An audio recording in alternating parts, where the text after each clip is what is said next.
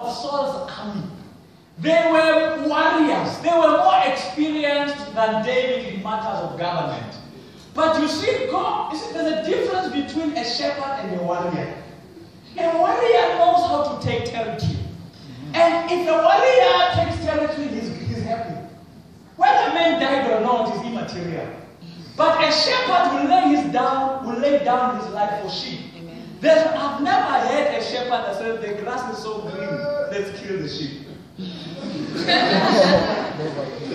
But a warrior will kill men for spoils.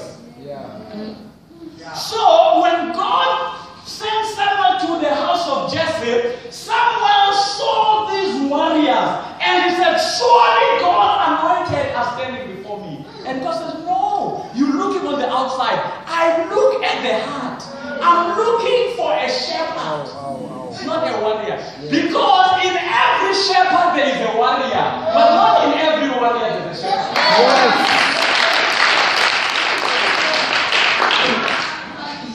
It was a shepherd boy that killed Goliath. It was not a warrior. And God knew where David was. He knew where to find him. Think about it. Some of us here, we are doing menial functions. You think that being an usher is menial. God knew that whilst others are in the field taking territory, David is running after sheep. God knew. He located him there in the fields. God will locate you. God will find you.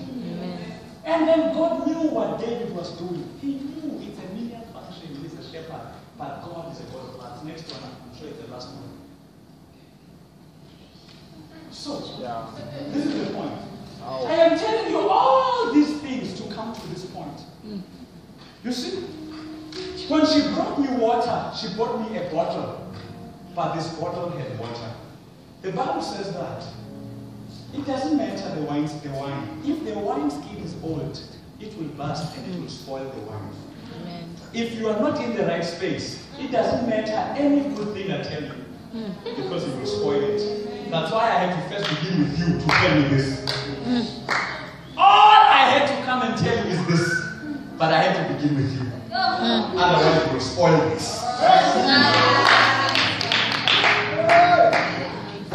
Jesus said to his disciples, now think about it. He says, while staying with them, he ordered them not to depart from Jerusalem, but to wait for the promise of the Father, which he said, you have heard of me. For John baptized with water, but you will be baptized with the Holy Spirit not many days from now.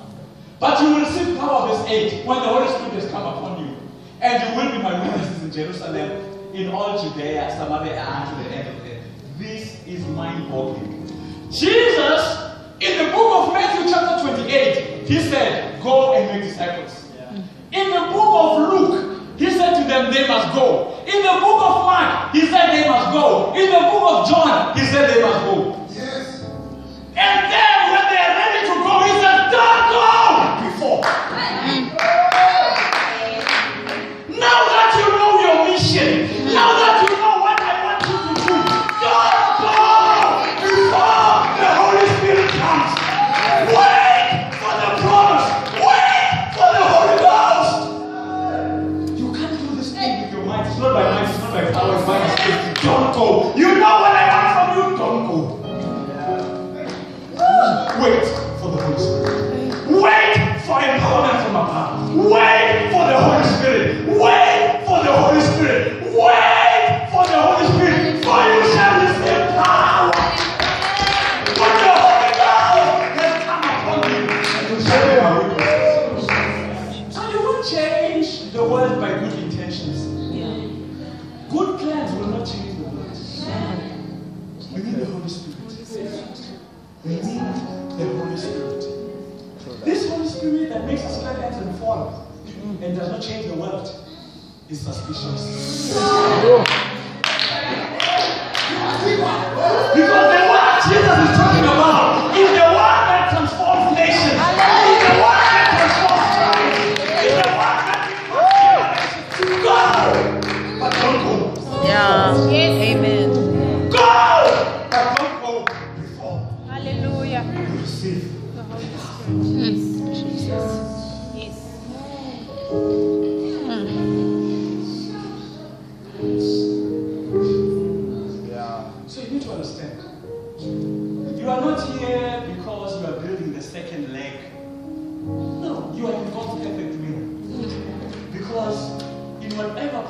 direction you are growing into. That's a garden. But the main thing still remains: be fruitful. Don't be caught up in your preoccupation. Don't be caught up. You are a doctor. You are a doctor on mission. It's still the same thing. Go and make disciples. Still, all of us have the same calling. All of us make disciples. But I'm a doctor, make disciples. I'm an accountant, make disciples. You are in a different garden, same mandate. Holy Spirit,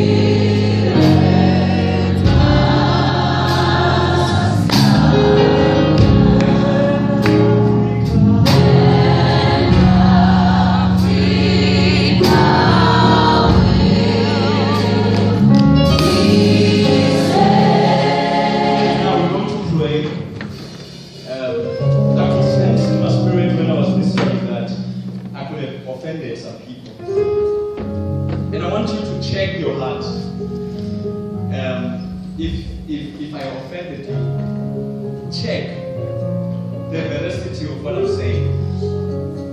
As I said, I fully support is not the right word. I fully subscribe to the doctrine of fathering. It's not even a doctrine, but to that concept of spiritual fathers and everything. But I'm saying, I said that, the context was, you are growing in whatever God is raising you in. So be aware of the threats. That's my context. So please don't leave this place offended. Please check your heart. If you feel I'm offended, you please forgive me. But still check your heart if God will be warning you of a potential threat. Because the things you don't deal with on your way up will deal with you when you are at the top. You have to deal with them now. And pride comes before a fall. Amen. So please find it in your heart to check your heart and see if God would speak to you. Personally, I ask for your forgiveness if you feel that I did not speak scripture. But I'm confident. Maybe I did not explain what I was saying, but I'm confident what I said is scripture. Now, this is the second point.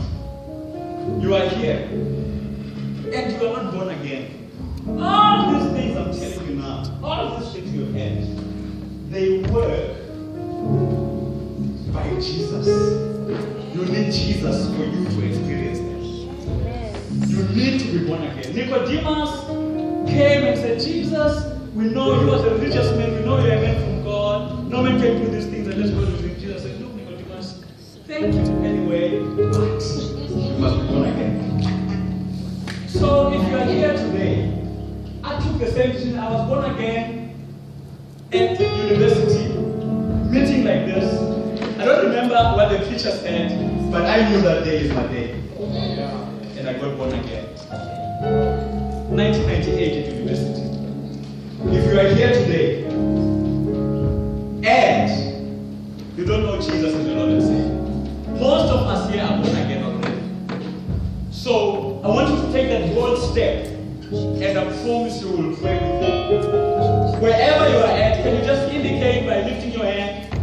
I can know who to pray with, then I will pray with you. If you're not born again, don't be afraid of these people. If you know in your heart that today is my day, I have to be born again. There's no one. You know that you need to receive Jesus in your life. We're not giving you church. Fortunately, SCF is not a church. We're not giving you church. We're not giving you membership to a fraternity or anything like that. We're connecting you with your Savior. I took the same decision. Many of us here took the same decision. We are patient enough to wait for you. There's none. Well, praise God. Where you are, sickness in your body, pain, just indicate quickly what to pray for you wherever you are at. If this Holy Spirit is real, the sickness, the pain, sickness, pain, where? In your hand. Okay. Pain, some in your hand. Any other person? Now, Father, we thank you for their healing.